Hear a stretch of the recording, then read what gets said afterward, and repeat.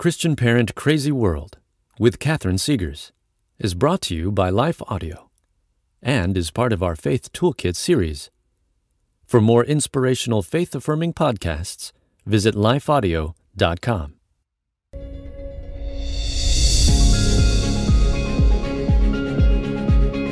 Welcome to Christian Parent Crazy World, the podcast that tackles tough topics to help you raise godly kids in an ungodly world. I'm your host, Catherine Seegers, and today's episode tackles this critical question: what sets the Christian worldview apart from other worldviews? Now, I know, I've done 2 episodes on worldview already, but there is so much meat on the bone here, people. So much to learn and share. You know how when you rent or purchase a movie, sometimes you have this bonus material, like deleted scenes or supplementary videos that further explain the film. I love that stuff. I eat it up. I have to watch every single one of those scenes. So think of this episode and the next episode as bonus material on worldviews. Yes, I've got 2 more episodes that I want to do on this topic before we move on. Honestly, this stuff is better than the movie. It is the most enlightening and transformative information I have shared with you on this topic thus far. Truly, it is. These 2 episodes will give you a vital, clarifying, overarching global perspective on worldviews. It's going to help you when discussing worldviews with your kids or your friends or when you're getting in arguments on Facebook. Just kidding. Don't do that. For the most part, those are really pointless. Or, just thinking about worldviews yourself in your spare time when you're just sitting around contemplating the meaning of life, because us parents have so much time to do that, right? That's why you're here, right? We can do this together. So here's how these 2 episodes are going to break down. The first bonus scene in this episode will help you understand worldviews and how Christianity is distinctive among worldviews, what sets it apart. And we will start to chip away at the philosophical underpinnings of some of the other worldviews that don't really have a stable foundation. Then, in the second bonus scene in the next episode, we will defend the Christian worldview by showing how the Christian worldview defends humanity, how it creates the world we all want to live in. That episode, mamas and papas, is the pièce de résistance. It is the culmination of all the hard work we have done to understand worldviews. That episode is where we finally become convinced of why the Christian worldview is not only the best explanation of reality, but why the Christian worldview creates the reality we all want to live in. And when we and our kids can understand that, watch out, because we're going to have a really strong faith. So let's get started.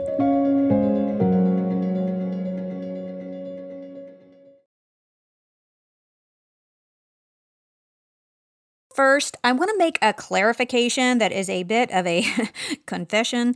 This was completely inadvertent. I did a lot of research for that last episode where I covered 7 different primary worldviews. And in that research, I heard a question. Well, I heard a lot of stuff, but I heard a question from an author / podcaster / blogger that truly encapsulates the critical information we need to know when we consider the issue of worldviews. That question is, which worldview best represents and explains reality? I repeated that question a few times in the last episode, and I alluded to it here in this one. And at the time when I heard this question, I really thought that this was just like a general question circulating around out there from multiple sources. I didn't think it was this person's own invention. But I've since done some more research, and I was like, I haven't seen this question anywhere else, so I'm thinking that it was this person's own invention, and I should have credited her with that amazing clarifying question in the last episode. By the way, this is the kind of stuff that keeps me up at night. So anyways, the author, podcaster, blogger who came up with that question is a woman named Natasha Crain. To say that I am a huge fan of Natasha Crain would be an understatement. I have followed her work for years, and I've been so blessed by her profound intellect and her gracious spirit. Her ability to boil down an issue to the most critical points is truly, truly remarkable and inspiring. So I heard that question in one of Natasha's podcasts, and I want to give her full credit for boiling down the issue of worldview so perfectly. Natasha has a knack of doing that. Truly, she is exceptionally gifted. And I encourage you to check out her website, which I'm going to link in the notes section. I wanted to make that clear first because the first bonus scene that we have here that we're covering in this episode is from Natasha as well. You know, sometimes you hear something and you think, well, I've had that thought before, but this person verbalized this issue or question so perfectly. That is the case with Natasha's question, which worldview best represents or explains reality? But then sometimes you hear something that you've never heard before, and suddenly you never think of that topic or issue the same way again. That idea revolutionizes your understanding and transforms your thinking. That is the case with this first bonus scene from Natasha Crain on worldviews. Bonus scene number 1 has to do with how to classify worldviews. So when looking at the massive landscape of worldviews, Natasha points out that we are tempted to put someone's worldview in one of two categories. We're tempted to ask this question: is their worldview religious or non-religious? That totally makes sense because those would seem to be the two overarching categories, right? Let's think back on what we learned in the last episode. Quick review. You have the religious worldviews like theism or monotheism. That encompassed Christianity, Judaism, and Islam primarily. Then there was pantheism. That was the Star Wars like Force type religions where you've got Hinduism, Taoism, Buddhism, and New Age consciousness. Then there was spiritism or polytheism. That encompassed religions like Taoism, Japanese Shinto, traditional African religions. Then there was pluralism, which is kind of a best of album where you get to pick and choose your favorite aspects of each religion. And finally, there was moralistic therapeutic deism, the mouthful. That is the God just wants me to be happy theology. Again, I went over all of those worldviews in the last episode, by the way, so you should just check that out if you haven't already. Then come back to this one because it's about to get really good. And then we have the non-religious worldviews. That was naturalism, which houses the beliefs of atheism, agnosticism, existentialism, and scientism. And finally, you have postmodernism, which doesn't house another belief system. It is an ever-evolving system all in itself. So the religious, non-religious divide is a very logical way to define and categorize worldviews. That is what I would do.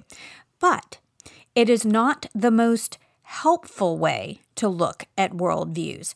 Natasha suggests that instead of asking, is this worldview religious or non-religious, we should ask this question. It's so great.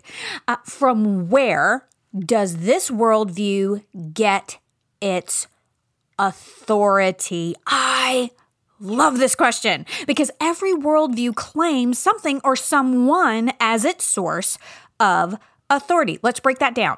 Let's look at the theistic worldviews again. So in the Christian worldview, we look to God or Yahweh and Jesus as our authority and the Bible as the written revelation of that authority. In the Jewish worldview, they look to God or Yahweh as its authority as well. And with the Old Testament being the written revelation of that authority. They have some other holy books as well, but primarily the Old Testament. Islam looks to Allah and Muhammad as its authority, with the Quran and other holy books being the written revelation of that authority.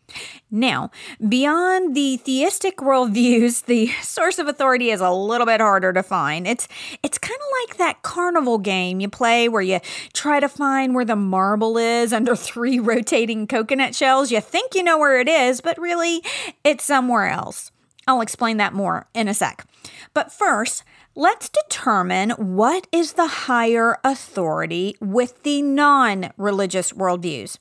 We're tempted to think that there isn't one, But that would be wrong. There is. Everyone claims some source as the authority for their worldview. Naturalists and postmodernists still have a source of authority, even though they do not believe in God, either not at all, or at least not in an authoritative sense. The source of authority for the naturalistic and postmodern worldview is, drumroll please, themselves. Make no mistake about it. They do claim a source of authority for their beliefs, but that source is not above them. It is them. They get to determine right and wrong for themselves and for society. Are you seeing flashbacks of a little scene in the Garden of Eden from the Christian worldview where the serpent said, "You will be like God"? Yeah, I am. Now, really, beyond theism or monotheism, the higher authority is very hard to define because it isn't really what it appears to be, thus the carnival game analogy. Let's look at the other worldviews. The higher authority for pantheism with its nebulous and personal higher spirit force a la Star Wars, and the higher authority for polytheism with many gods and a shaman figure telling us what has irritated those higher beings, and the authority for pluralism, where you get to pick your favorite higher authority from a plethora of gods and energies, and the authority for moralistic therapeutic deism, where you get to use God as a therapy to get you through the tough times in life, but it doesn't really require anything from you or care what you do. With each and every one of these other religious worldviews beyond theism, the authority isn't a higher source at all. It is either another human, as is the case with polytheism and cults, or it is oneself, just like the non-religious worldviews. Yeah, it's kind of a trick question there, isn't it? What is the authority for your worldview? When it comes to other religious worldviews beyond theism, that question is like trying to figure out which coconut shell has the marble. It looks like it's over here, but nope. Really, it's over there. In most instances beyond theism, the authority for your worldview is another human being or yourself, just like the non-religious worldviews. And you know what? If there isn't a God, then we must come up with a human source for our definition of right and wrong, what is and what isn't socially acceptable behavior. And self is the right source of authority if there isn't a God. That's the right answer. And why not go with what the majority of people think, or find someone who is a lot smarter than you and make them your authority?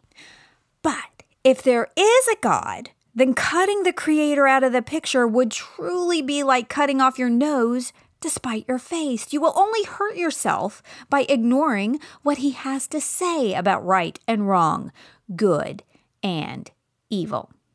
So, the defining question about worldviews isn't whether your worldview is religious or non-religious, but rather, as our brilliant friend Natasha Crain suggests, from where does your worldview get its authority? Every worldview has one, but is their source of authority legitimate?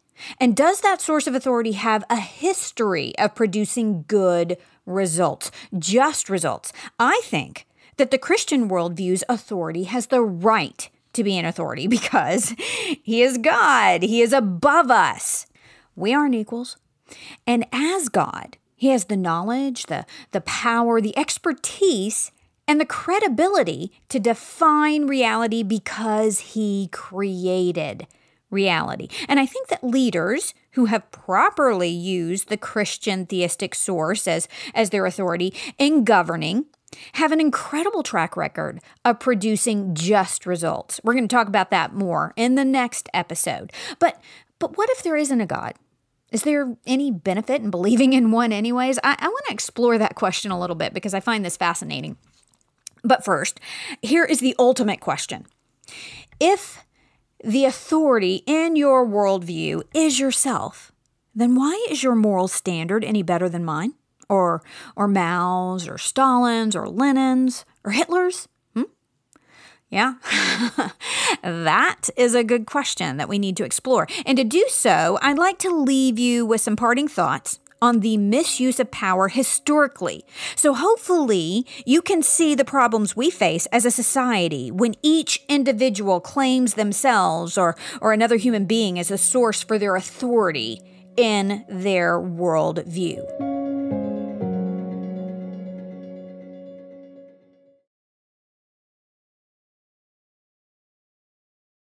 Who's right? Do we just bow to the worldview of the majority? What if the majority supports something inhumane, like sex trafficking or racism or slavery or genocide? That has happened many times throughout history. It is happening now in some parts of the world, perhaps even ours. With the wrong worldview, we can quickly devolve into a society ruled by the concept of might makes right.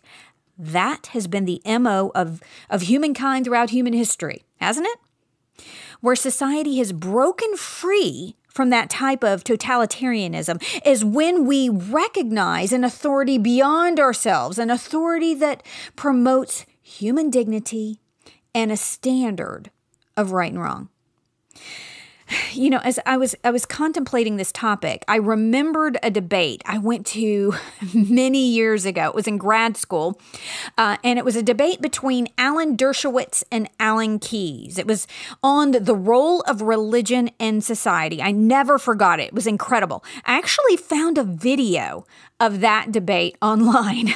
Funny, the internet didn't even exist when they did this debate, and now it's on the internet. Technology is just amazing.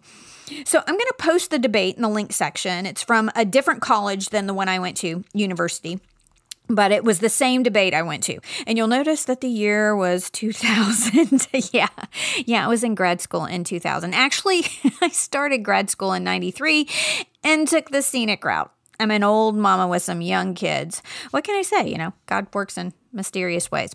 So, just for some context, Alan Dershowitz is a Harvard Law School professor and political commentator. You may be familiar with him. And Alan Keyes was a presidential candidate and former UN ambassador during the Reagan administration. It was a battle of the Allens, and it was epic. It was fascinating. It's still so relevant. And you know, obviously, it's been a couple of decades, but I still remember an argument that Dr. Keyes made, which was so profound. It was about why we as a society need a higher authority. So many have suggested that our founding father, Thomas Jefferson, was an atheist. He didn't believe in God. So if that's true, he would have come from the naturalist worldview. To this claim, Keyes suggests, he says, well, he sure tolerated the mention of God's name a lot for a guy who didn't believe in him. Touché, Dr. Keyes. He was so great. But he goes on to say that if Jefferson didn't believe in God, that is a stronger case than anything for why we need to look at our Declaration of Independence, which was written from a theistic perspective, as it clearly claims the existence of a creator. Why is that claim there? The document says we are endowed by our creator with certain inalienable rights. Either one, Jefferson and the other crafters of our founding documents believed it. They were theists, and their theistic worldview led them to create the most prosperous and free nation the world has ever known. Or two, they didn't believe it, and they still recognized our need for a higher authority than ourselves. Yep, those are the only two options. And yes, I do know that the United States wasn't a free place for everyone at its inception. It wasn't free for blacks, and it wasn't free for women. But where in the world was it free for blacks and women at that time? Some people today, I would suggest people with an agenda, act like the problems of slavery and oppression of women were unique to the U.S. or the West. They weren't. This problem was worldwide.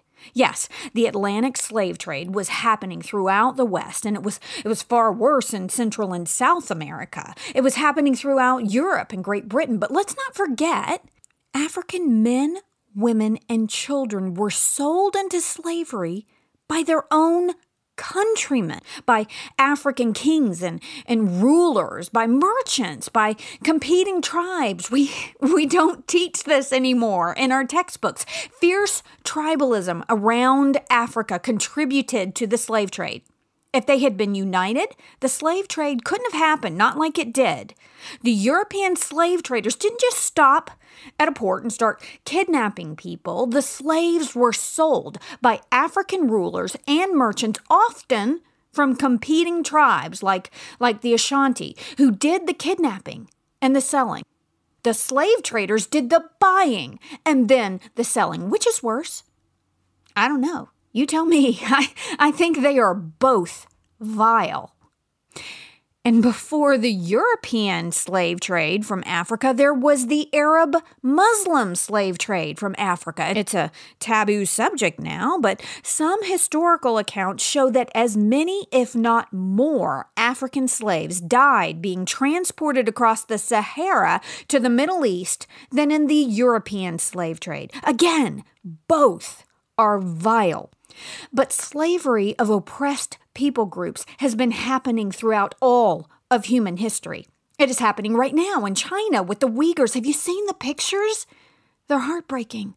Slavery isn't just an American problem or a European problem or a British problem or a Middle Eastern or Far Eastern problem or even an African problem. It is a human problem that has existed since the dawn of time. I believe we need a divine solution, not another human one, because the human remedies aren't working. And where were women free in the world at that time? Nowhere. What the founders of the United States created was a system of government that eventually led to the freedom of the slaves and of women because it enshrined rights to the individual, endowed by whom?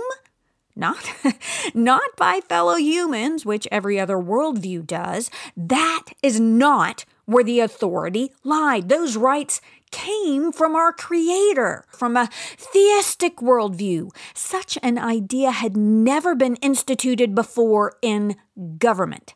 The closest thing they came to was the Magna Carta, and that stopped well short of most men and all women.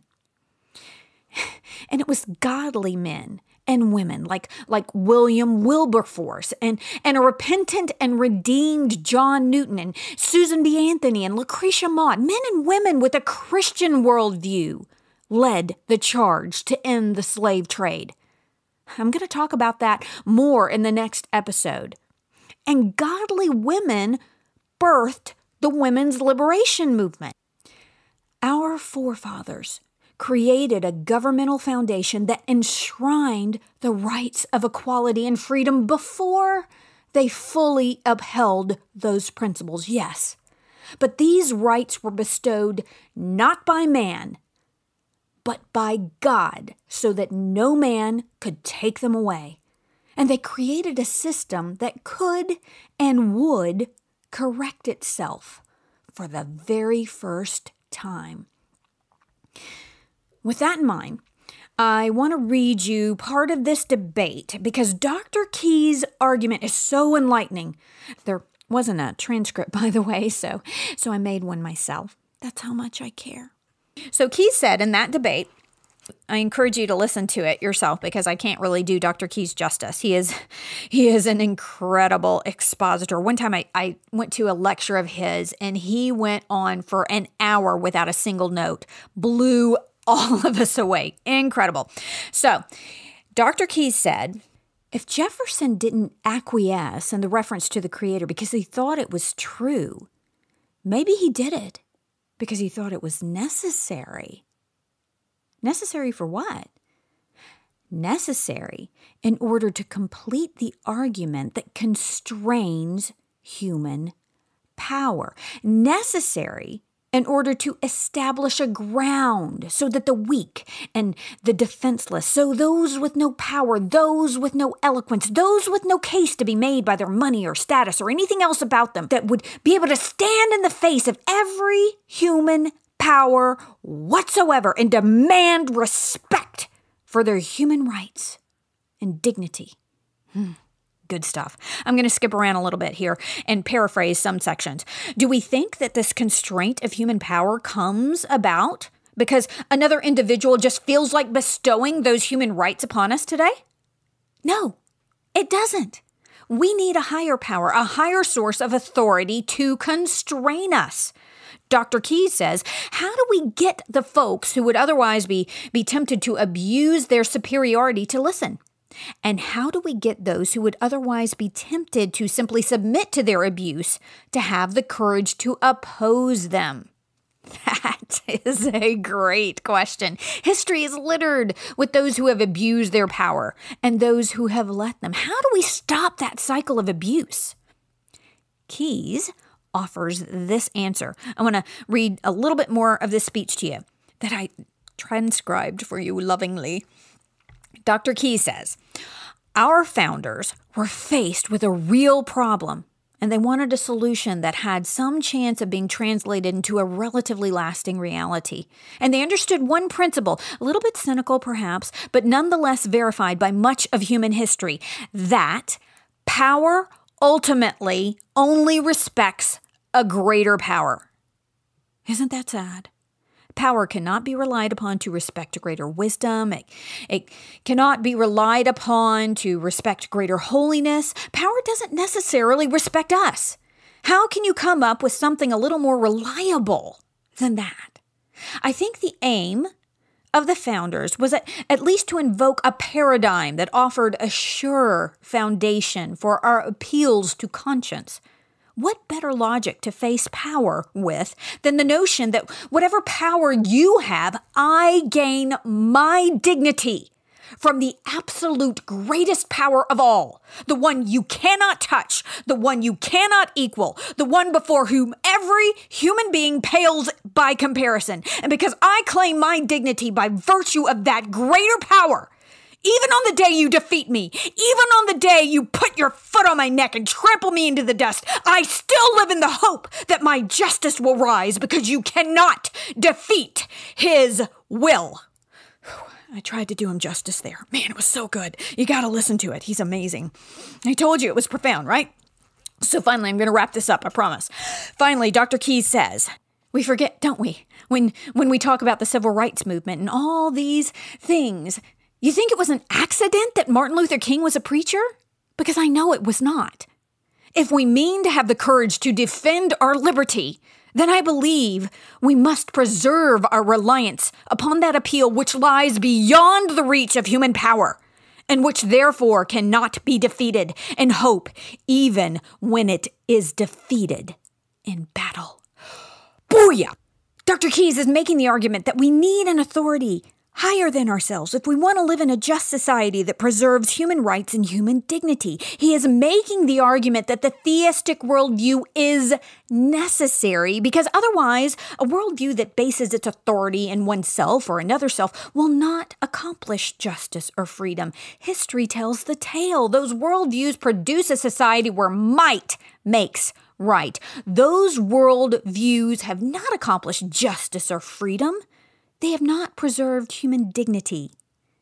Dr. Keyes made a powerful argument that as a society, we need God because we need an authoritative source beyond ourselves to help us govern ourselves.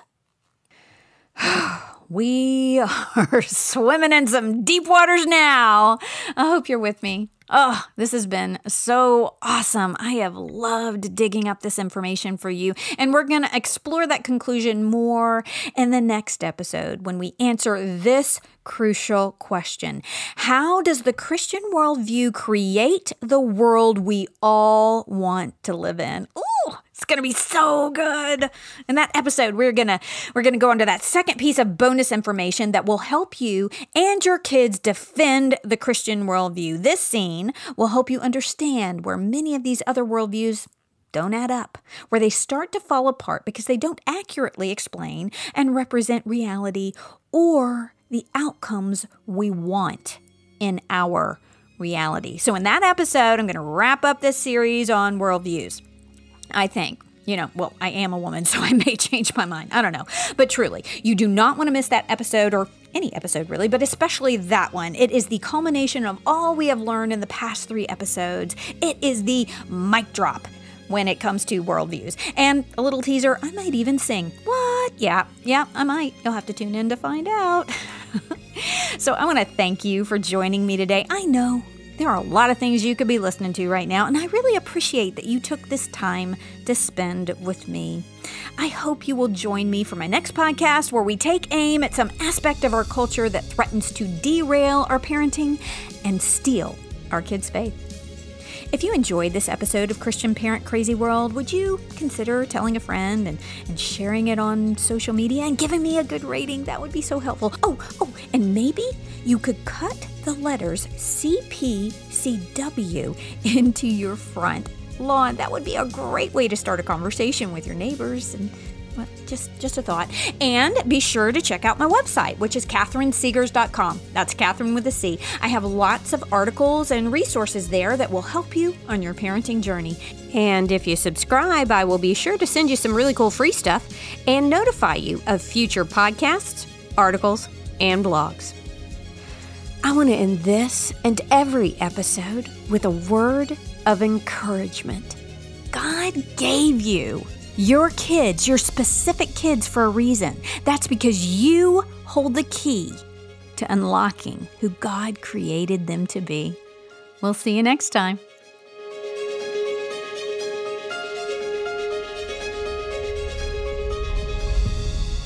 Christian Parent Crazy World is a production of Life Audio and the Salem Web Network. To hear more from Catherine Seegers, visit her site, CatherineSeegers.com. If you enjoyed this episode, would you take a minute and leave us a rating and review in your podcast app? It really does help us connect to more listeners like you. A special thanks to Kelly Gibbons, Stephen Sanders, and Stephen McGarvey for their production and editing on this episode. You can find more podcasts like this over at lifeaudio.com.